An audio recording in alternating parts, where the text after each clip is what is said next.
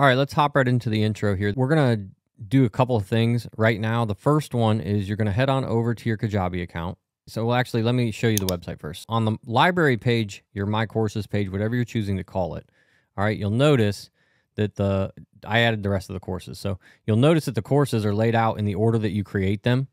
There's a bunch of different ways to sort these things. And this template, again, isn't going to show after today in our actual membership levels that we create. This is just because we're in the admin. See how it says you are currently in preview mode? This is because the admin, when you are looking at a preview, you can see every product. So what I like to do is if you go back into Kajabi and you click on your products, all right, there's this button right here that says library sorting. You can sort it here too, but this is just for this page. If you click on this button right here that says library sorting, you can put these in whatever order you want. So I like to put the template at the bottom just so I can see what the library page is actually going to look like. And then I know just that last one is not going to be there. So once we sort it like this, if you go back and refresh the screen, you notice that this is actually what it's going to look like. So it's going to go first grade, second grade, third grade, fourth grade, fifth grade, and then this won't be there at all. Okay. So and again, you don't have to create them in the order that you're going to put them on this page. So my point was, if you create your third grade curriculum first or whatever it is, it'll pop up here and then it'll get pushed down as you create them. That's fine because you can just go back in here and resort them in whatever order you want. That's the first thing I wanted to show you.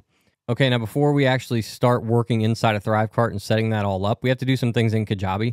And this is kind of going to seem a little bit weird because what we're going to do is we're going to actually create what are called offers inside Kajabi. And when we create these offers, what these offers do is they connect the sale inside of Kajabi to the membership level that they have access to. So what all these are going to do is control what courses of yours, what products of yours, what curriculums of yours your members have access to based off of what levels they choose for their membership level. Okay, so you can have a monthly, a quarterly, and annual membership, or you could have a monthly first grade membership, a monthly second grade membership, a monthly third grade membership, and so on. You could set this up literally however you want, okay? I'm going to show you how I do it for mine because I sell full curriculum. So I'm going to show you what I do, and then I'll give you kind of a couple other ways, and then we'll head over into ThriveCart. All right, and before we create our first product offer, click on Settings, and then you're going to go to Payment Integrations, and you are going to connect your Stripe account just like you did when we set up ThriveCart. The process is exactly the same. So if you want to go rewatch that video to see what you did, go ahead. That was in day one. And once you are done setting up your Stripe account in here, you do not need to set up PayPal. Just set up Stripe because we're not actually going to be using this. It's going to be linked to Kajabi, but we're actually going to use the connection through ThriveCart. Okay, so why do we have to hook Stripe to Kajabi if we're not taking payments through Kajabi? Because when you create your offer, which is what controls your membership levels, Kajabi wants to make sure that it's either paid or free. For them to protect it with a paywall, you have to mark it as paid.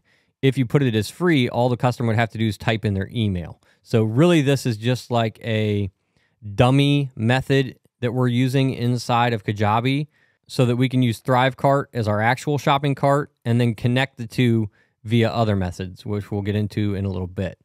It sounds confusing. It's not. Just go through, set all this up, connect it to the same Stripe account that you already made. Okay, so you'll log into Stripe. They'll send you a verification code. You'll fill in like your name, your address, like the same exact pages that you filled out in ThriveCart. You don't have to do both of these. I would only do Stripe because it's easier to work with. So let's hit Stripe. We're going to log into our Stripe account. All right, so type in your Stripe email that we created. Type in your password. It'll ask you for a phone number to send a text for a code. Type in your code. Your account is secured, okay? Write down this emergency backup code and store it somewhere safe. Okay, so you want to store this code, copy the code, download the code. I'm just going to download it to my computer. Then you're going to hit next. And then fill out all this extra information. And then you're just going to continue to verify your account. Just keep filling all this out.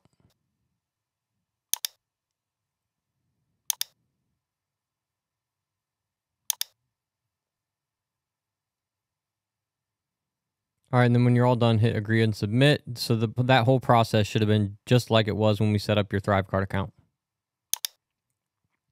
It'll redirect you back to Kajabi. All right, and then once you're done, come back here, and then we're going to click on Sales. Click on Get Started. Offer title. If I were you, I would start with one membership level, and I would just call it your full access membership, whatever you want to call it. So let's just call this full access monthly membership. All right. Now you might want to put full access, math monthly membership, whatever. I'm just writing it like this so it's easy for us to see as we're going through this how to understand it.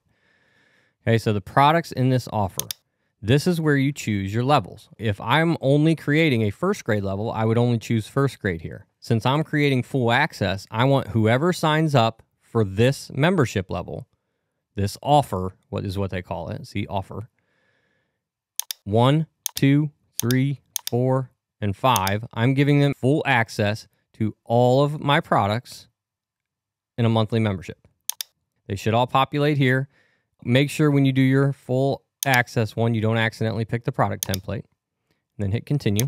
All right, now you see it says paid or free. We're going to pick paid. We don't want it to be a one-time. We're going to make it a subscription. And we're going to make this match what we would actually do, what we're actually going to do inside ThriveCart. So just for the sake of this training, let's put in $49 a month. And we're going to connect it to Stripe. Hit save and finish.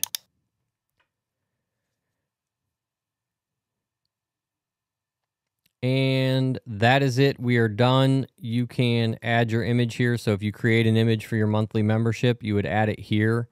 You don't have to do that. You can in case somebody finds the checkout page accidentally somewhere on the internet, because that's the way the internet works sometimes.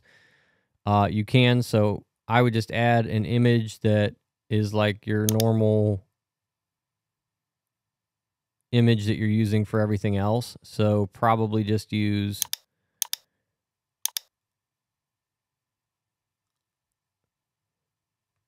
the one like this that we made saying, you know, the membership.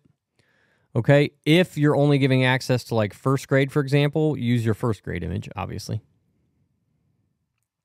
Check all this, no trial, no setup fee, but we're not doing this inside of Kajabi. We're going to do this inside of ThriveCart. So literally just ignore this whole section. We're not using this for anything. Let's go to save. We don't need to do upsells. We're doing all that in ThriveCart. The settings should already be set. Okay, so send customers to a third-party email provider. That is absolutely what we want to do. And we are going to do this inside of ActiveCampaign after we're done. Okay, so disregard all this for now.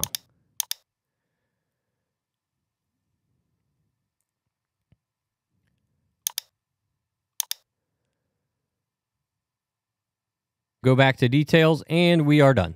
That's all you have to do to set up your membership level. So now what you're going to do is decide what are your membership levels going to be. All right, and then we're going to go back and set those up one at a time. So because this doesn't take very long, let's go back and set up another one just so you can have options. So click on offers, click on new offer, name it. So let's say we were doing a first grade you can math club annual membership. Okay, so I'm going to give them the first grade only, and it's going to be on an annual plan. Okay, so if I'm going first grade only on an annual plan, I'm going to type first grade. And then if you do have a forum or something where you created a community inside Kajabi, which that's a whole other level that you don't need right now to get started. But once you get to the point where you have forums and people are communicating inside your membership, which is something that I would recommend once you're done with this course and start selling your membership and you have members in there, okay, give them a place to talk to each other, but set all that stuff up later. Right now, we're trying to get to the point where you can sell your membership. Products in this offer, the only one we want in there is first grade, and we hit continue. It's paid. It's a subscription.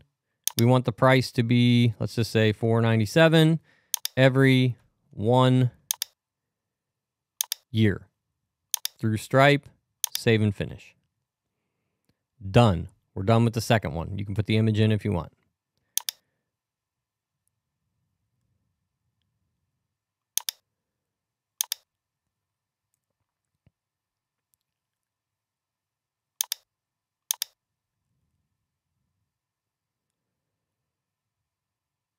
Save.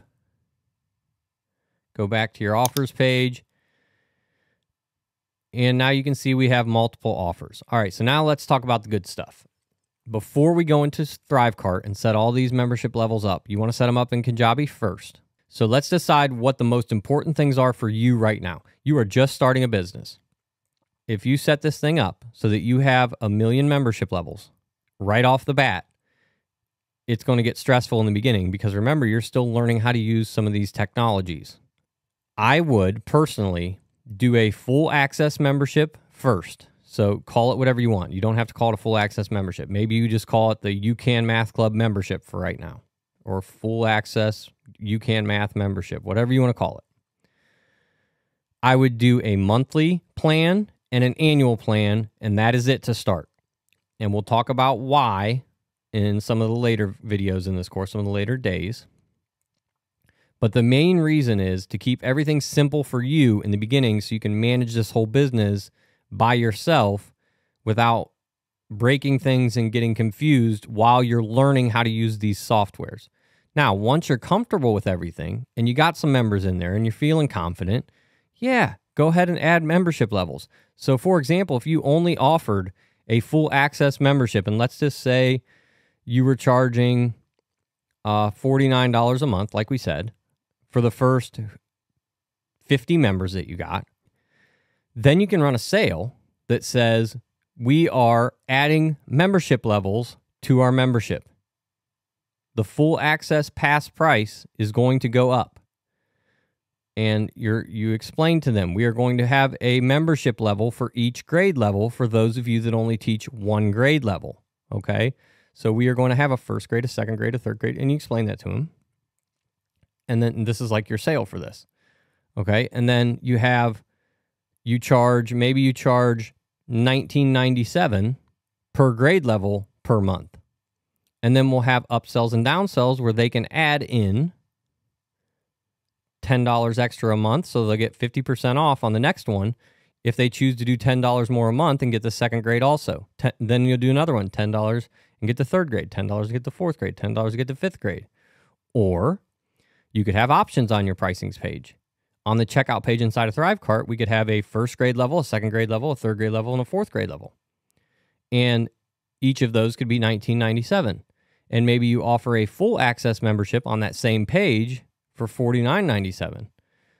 Okay, so if they teach multiple grade levels or multiple classes or multiple whatever, like if they teach geometry, algebra 2, algebra 1, and pre-calculus, and they need all those courses, you're going to give them the ability to do that and give them a 50% discount.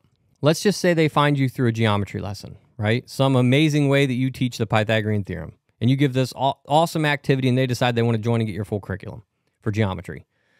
They go to the checkout page. They see, oh, he also sells a membership for Algebra 2, for geometry, for pre-calc, for Algebra 1, for middle school math.